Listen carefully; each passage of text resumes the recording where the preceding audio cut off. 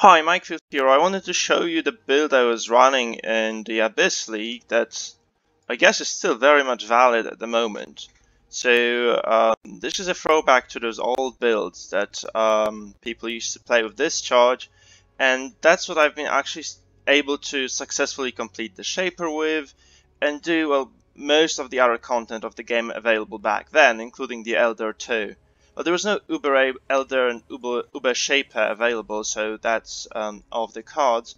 But I did quite successfully farm up to level 94.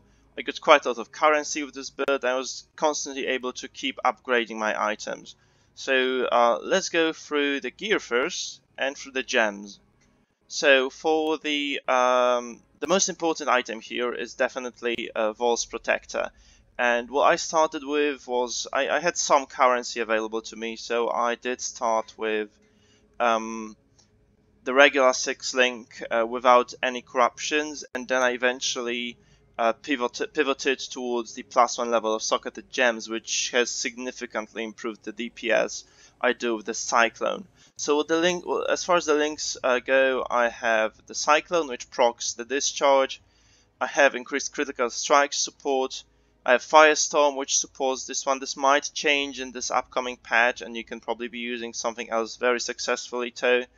This one is nice because it just works well with Elemental Equilibrium. We have Discharge. This is level 21 gem, very nicely. I mean, you can clear very well with level 20, but if you want to do some more difficult content like Shaper, level 21 is recommended, both on Vols and on Cospris. Then we have increased AoE, which I do switch for concentrated effect for bosses, and we have cast and crit. Again, I tried corrupting those gems, I failed, so I kind of ignored them because it's not really necessary to have level 21 gems on those items. Now we have Zirconia's Head, which is very nice because well, it keeps you alive longer, gives you some crit, gives you some very vital attack speed, and it provides you with dexterity. And dexterity is super important because you need to reach this 212 cap to be able to use Cospris at all. So as far as the links go, we have Immortal Call, cast when damage taken, increased duration, and Vol Haste here. Vol Haste works well with increased duration, so I'm using it on this particular item. And then this classic setup, I have a lot of HP, so I figured level 2 cast when damage taken and level 4 Immortal Call would do. Well, we also generate endurance charges all the time because of Vol's Devotion. So very often when we proc Immortal Call, this gives us immunity for a very, very long time. Now, as far as this item goes, you can of course get some better stuff here than what we have available. So it might turn out that, you know, like the better corruption might actually help you out a little bit on the amulet, especially with those really nice corruptions coming up in this new league. So probably this build can deal even more damage for a very little cost. Yeah, so you know that's basically the core for the build. Those 3 items here are an absolute core. So Vol's Devotion, Vol's Protector, and Cospris. Zirconia's is optional, especially with the enchantment. I used to run like with a regular high life helmet at first, then I switched and I got the one with this chance for discharge not to consume charges enchantment on the helmet. Okay, the boots, Aeneas Epiphany, which have maximum life, increased movement speed, increased intelligence, increased damage per power charge, and 25% that you do not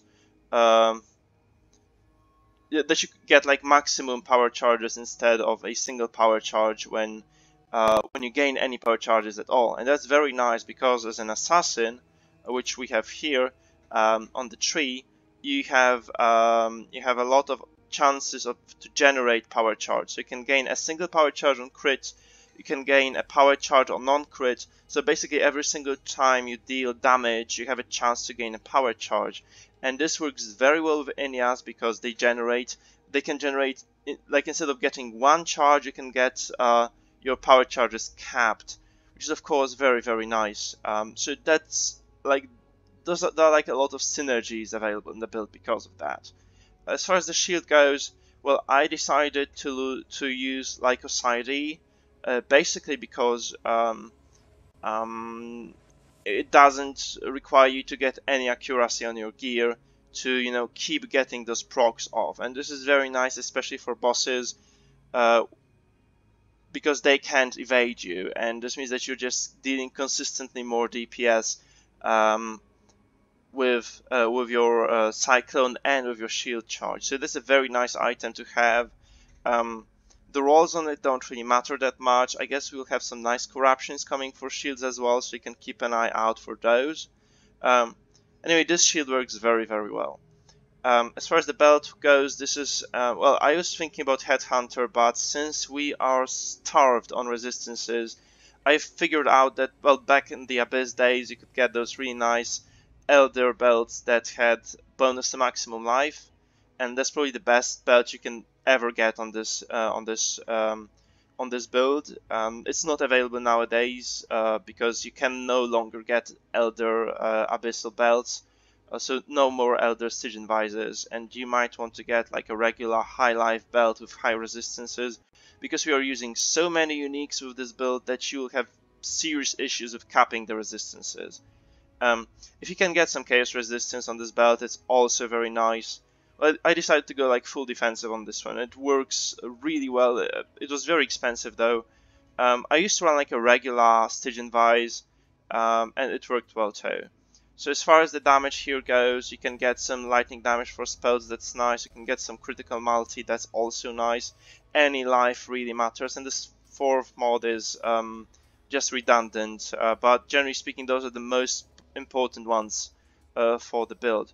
Now as far as the gloves go, you go for the Insanity Essence ones, so the ones that give you more attack and cast speed. This is very important because the most of the time when clearing maps, you'll be actually using Shield Bash with this setup to proc Cospri's Discharge only, so you'll not be using Cyclone that often at all, except for like those more durable rare monsters and for those high tier maps and for bosses. So the core setup here is that you have Shield Charge, increase critical strike support so that you crit basically on every single shield charge if you go into like a large group of mobs, fortify because you want to stay alive longer, and faster attacks. That's a very nice combo. Keeps you like dashing through the monsters. It's insanely nice at clearing maps if you have those gloves. And mind you, this is more attack speed and cast speed rather than regular additional attack and cast speed. So this is actually like a multiplier for your total attack speed, meaning that you just go really, really fast with the shield charge. And if you pair it with Onslaught, if you can get like a reliable source of Onslaught, it works wonders. So what I did is, since I'm using Haste as an aura, I decided to also get Watcher's Eye, and Watcher's Eye gives you Onslaught for 4 seconds on kill while affected by Haste. This means that you have Onslaught basically all the time, and it's amazingly good.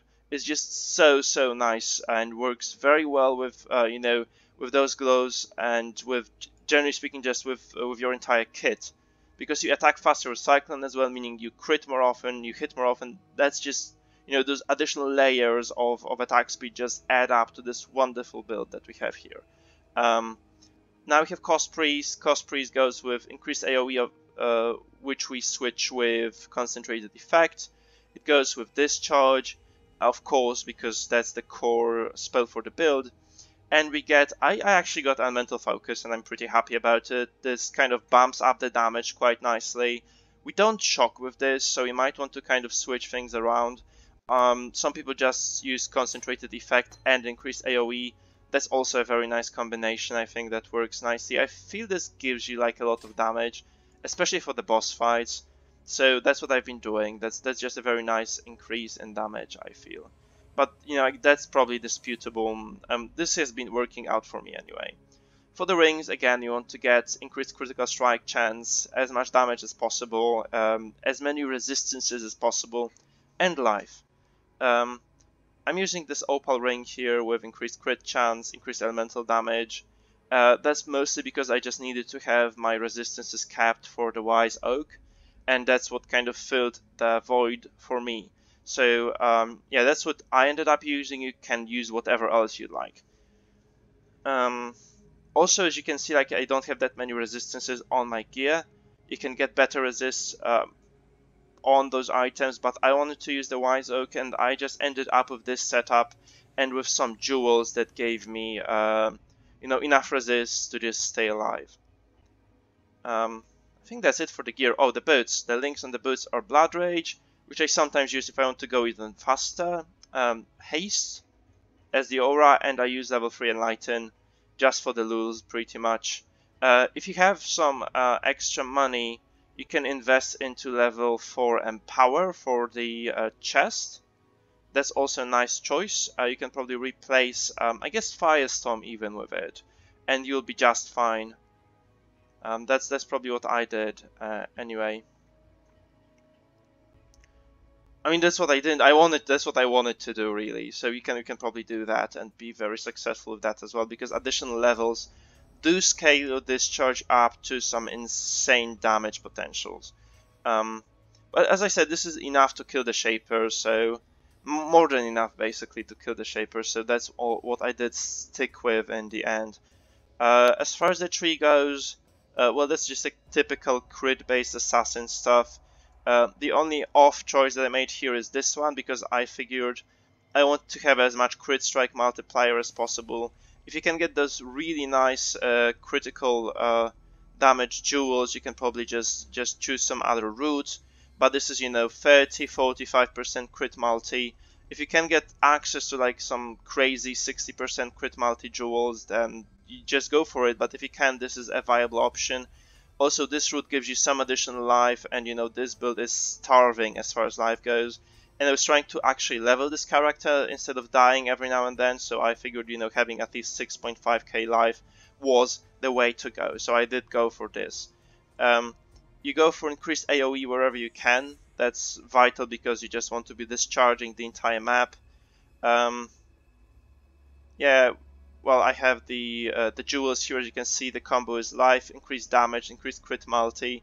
If you can get those multiple crit multi jewels, go for it. I just didn't have enough money in the end, so, and then got bored with the league, so I just stopped playing.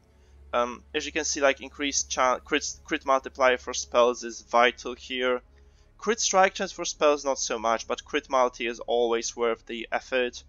You could probably ditch this note here and just go with something else, because what you really want to have is an increased global critical strike chance, because this allows you to crit with Cyclone and allows you to crit with shield charge, and that's the most important part.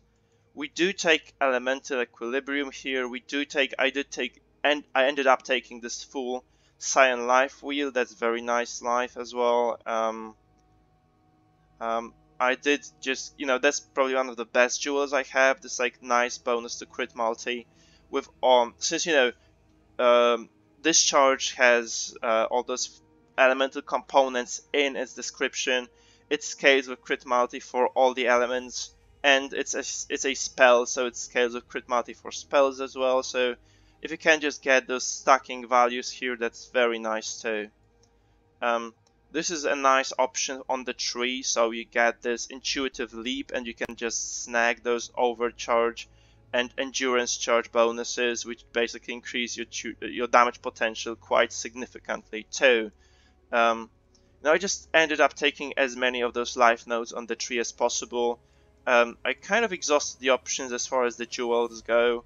That's a nice note here too. You know, any bonus attack speed actually gives you some nice damage increases, because you just proc the discharge more often with the shield charge and with the cyclone. So those are very nice options too, as you can see.